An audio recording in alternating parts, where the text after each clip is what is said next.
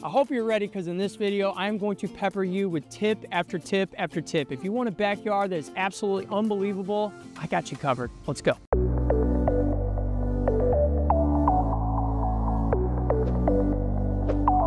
What's up? I'm Bobby K. I'm a professional landscape designer and general contractor, and this is one of the favorite installs that I have ever done in 15 years, and I will tell you why. It has got every single element, every single kind of material and zone, and it is purposefully put together. You start with the design and it becomes this. Always, always start with the design. I cannot stress that more. Now, let's start talking about it.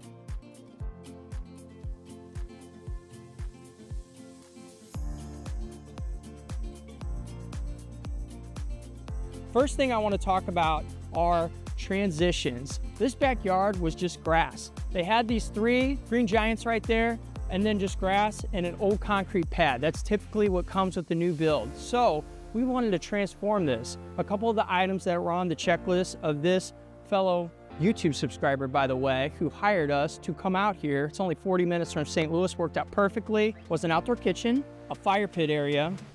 We threw the water feature in because fire and water go together so well. It's just something that happened. And then a nice lounge patio area. You got the string lights, you got all the nice softscaping. It checks off all the boxes. So let's talk about zone 1.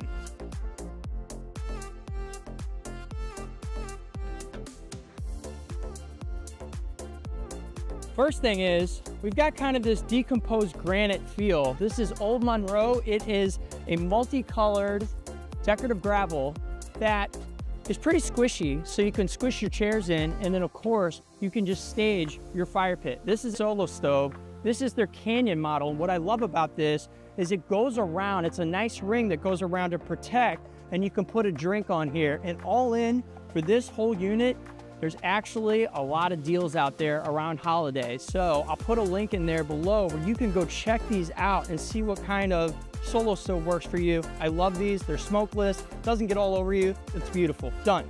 Now, with the seating wall, one of the biggest keys I like to do is give at least 3 to 4 feet of spacing, because if you want to put more Adirondack chairs, you can stage it around here, or you can sit on the wall. This is out of Versalock, and of course we put undercap lights under here so that it illuminates. So at nighttime, this thing really lights up. It's unbelievable. Got the columns, and then let's go.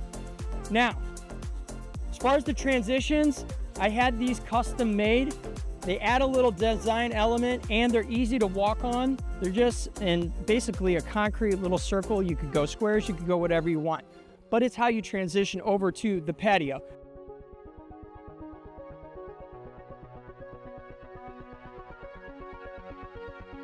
This is a beautiful patio. These pavers are from County, and what I love is we are going off of an earth tone scale. This is, I believe, timeless, so it's got the grays, the earth tone, whatever. Here's your tip. When you are deciding on all these different materials, because you see we got gravel, we got pavers, we got modular block, we got block for the kitchen, we got granite countertops. It is all playing off of the color palette. You got your charcoals, you got your earth tones, and you got basically staying away from gray. It's either gray or earth tones, in my opinion. Gray, whites, blacks, it's gonna go a little more modern. This is a little bit more on that transitional, traditional, softer. It goes with most houses. So I would say earth tone is a safe play. If you're going to sell the house, go there, right? Okay, here's the water feature. What I love about this is when you wanna incorporate a water feature, you want to make sure not a lot of bugs are going to be there, not a lot of maintenance. And what I love about this is there's a big basin under this that's about this deep, and you move some of the rocks over a specific spot, the motor is there. All you need is electric, which we have hooked up here. We prepped everything, we put our conduit in, we had everything staged in the design before we started, so we knew where all the plumbing and everything went, the electric went. All this does is it recycles down and it keeps going. If it starts to stink, if it gets really hot, which is like maybe once in a blue moon, you take a cap of bleach, you put it in there, and you're done. That's a maintenance tip for you. So I love pondless water features as an element. So you got fire, you got water, you got seating, you got your transitions. Let's go over to the kitchen.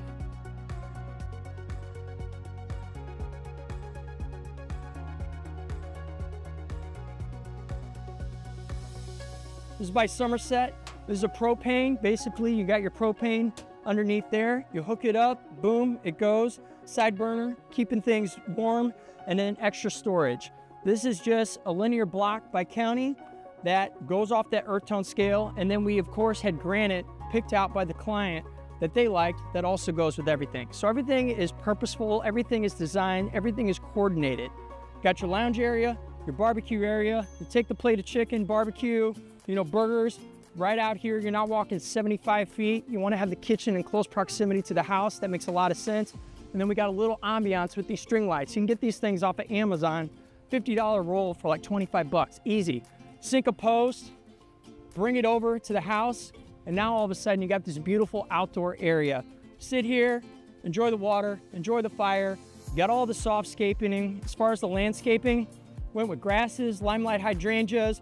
We got some perennials, some coneflowers, and then of course we've got our junipers as our backdrop. All in on this bad boy, because I like to tell the price. You were under, and I'm just gonna do a range out of respect for our client, but you are under $40,000 for all of this. Now I understand, you're like, 40,000. There's a lot of stuff that goes in here. A lot of material, a lot of nice materials, a lot of labor, a lot of coordinating. You got the electric, you got just the grill alone, right? So you gotta think about all these things. This is an investment. But you go from grass to this, oh my gosh, unbelievable. Now, let's hear a little bit from the client. We'll talk to them for a couple minutes.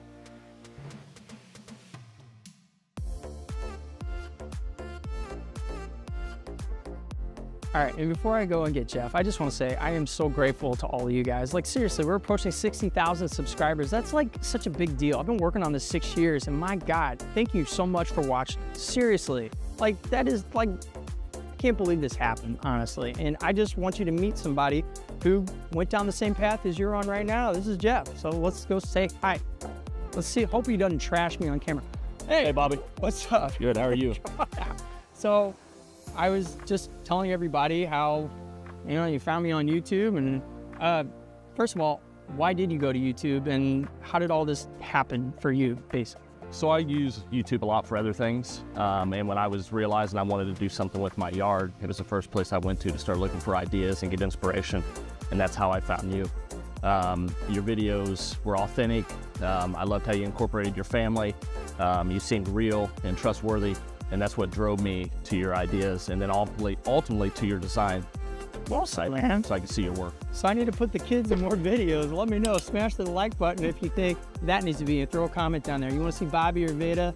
I'm bringing them in. I love those little kids. Well, thank you so much. Yeah. Seriously. This started with the design, and now you got your space, and I'm truly happy for you, man. Jeff, thank you so much for that. And hey, if you like these kind of videos and you want to go see some more projects, go check out this video right here. We're talking about a small space that got completely transformed. It might be the perfect template for you.